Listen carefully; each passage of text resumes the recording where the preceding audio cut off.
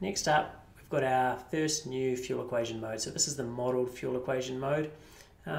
What it is it's basically a volumetric efficiency mode. What it does is it efficiently and correctly measures the airflow flowing through the engine and adds the correct amount of fuel to suit. So if we go on, we'll start talking about the benefits. So one of the first benefits that we're going to talk about for the modelled fuel equation mode is that it's based on metric information about the engine, the injectors and the fuel system.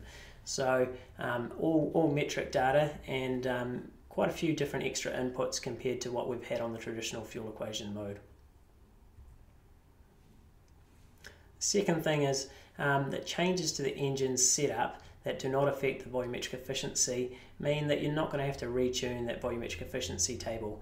Changes like the injectors or the fuel pump, anything like that that doesn't actually affect the amount of airflow through the engine means that you're not going to have to retune that volumetric efficiency table. So this is going to save you time and money when you're modifying your engine from its original tune. Now, injector and fuel pressure correction. There's two ways in which this works on the modelled fuel equation. The first is, quite often when you get your injectors from your supplier, they'll have the injector data at a certain pressure, possibly 3 bar, and you can enter this into the ECU. But what happens if you decide you want to run a different fuel pressure from what the manufacturer was testing the injectors at? With our new model fuel equation mode, you're able to do that, and the ECU takes care of that compensation. All you need to do is tell the ECU what value of fuel pressure you actually are running.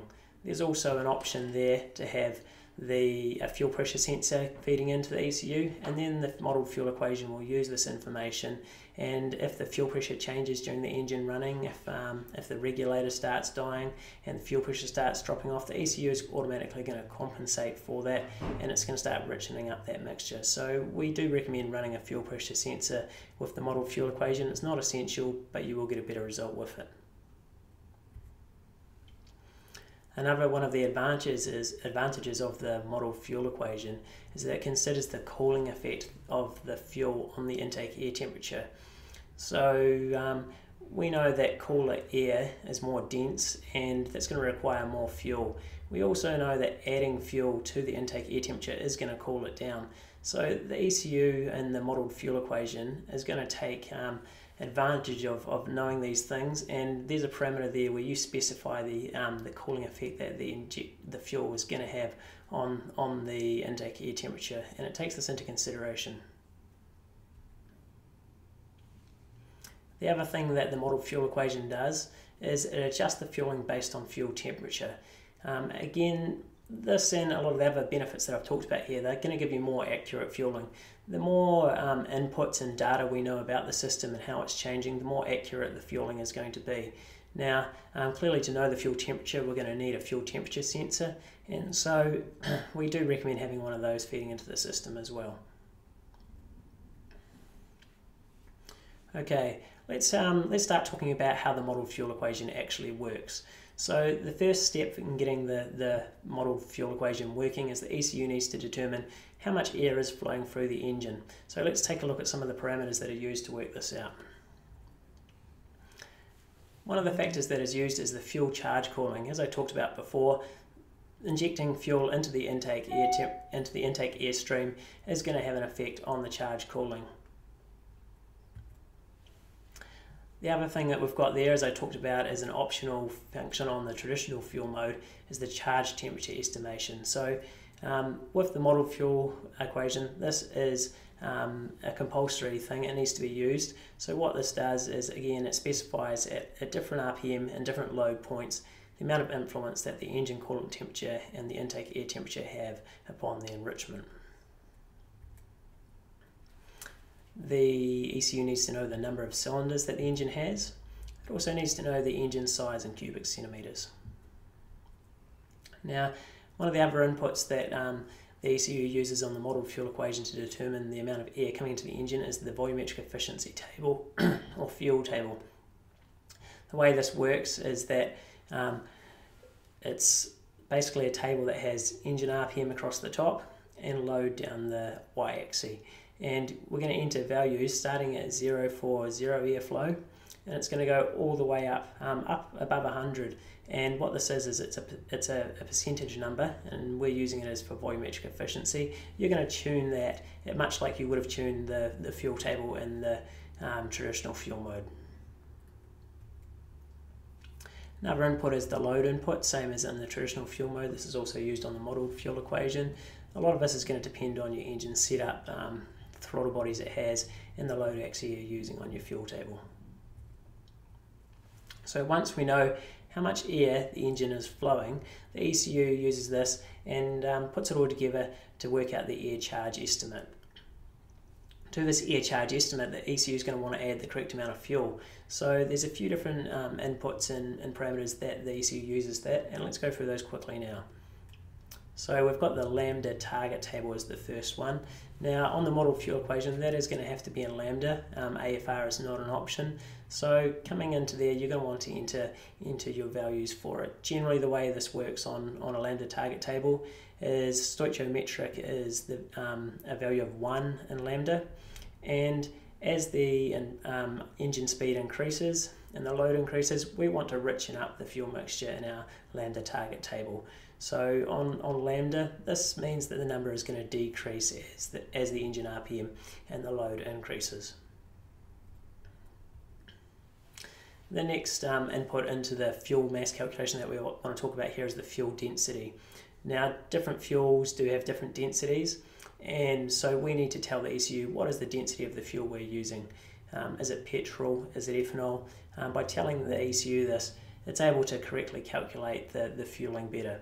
Now, if you're not sure what the density on your fuel is, the good news is in the help file, we've listed quite a few densities for different fuels. So yeah, check out the help file if you're unsure on this.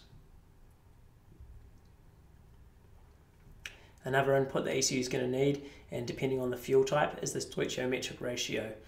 Now, in lambda, the stoichiometric ratio is 1, but in AFR, it's going to vary depending on the fuel type.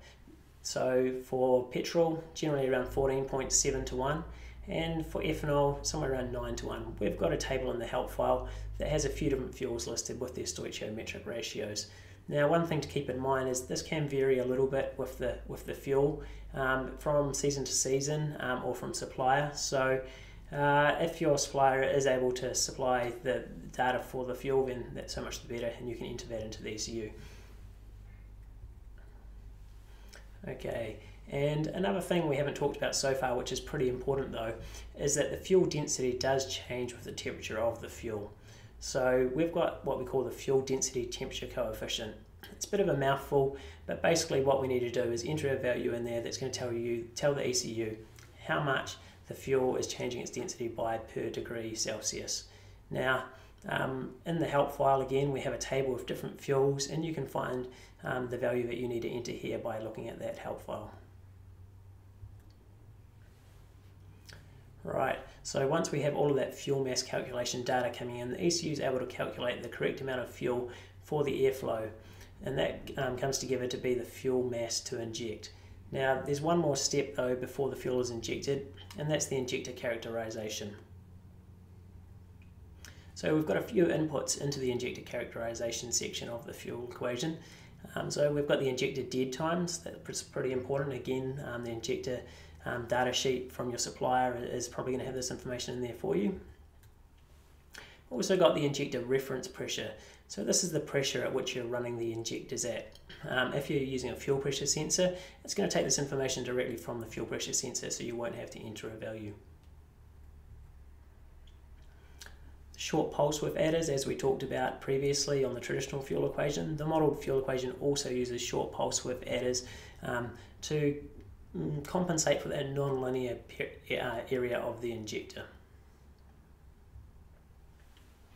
Also got a setting called the minimum injector pulse width. Now what this does is it specifies the minimum pulse width the ECU is going to be allowed to use when doing fuel injection. Now, the main use for this is probably a safety factor.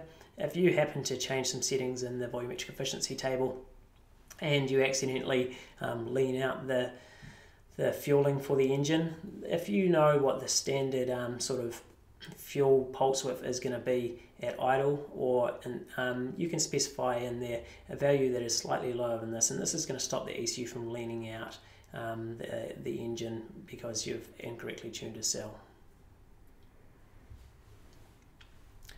Now, the other thing we need to enter into the ECU is the injector flow at the rated pressure. So on the data sheet that you've got from your supplier, you're going to have this information. It's going to tell you how much fuel the injector flows in cc's per minute, and it's also going to tell you at which pressure that is. So in the rated pressure, this is where you're going to enter the rated pressure that the injectors are rated at. We've also optionally got the fuel pressure input. So if we want to have the ECU compensate for different fuel pressures, then it's vital to have a fuel pressure sensor, and while it is optional, it is definitely recommended for the model fuel equation. Once we have the injector characterization data added on to the fuel mass calculation, it comes together to form the actual injection pulse width. And once we've got this is the amount of time that the ECU is going to be applying to the injectors to give the fueling that is required for the engine.